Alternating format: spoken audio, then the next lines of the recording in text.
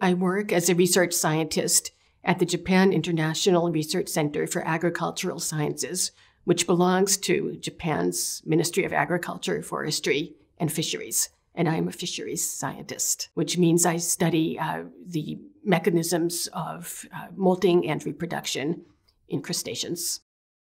Aquaculture is a process by which fish or crustacea, or even seaweed, is produced artificially.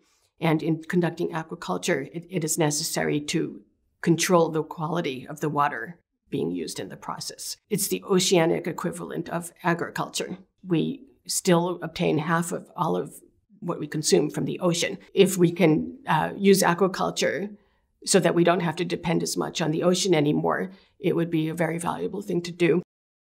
Know yourself, know what it is that you want to do, and find a way to achieve it. Because there's always a creative way within the boundaries of society to pursue your dreams.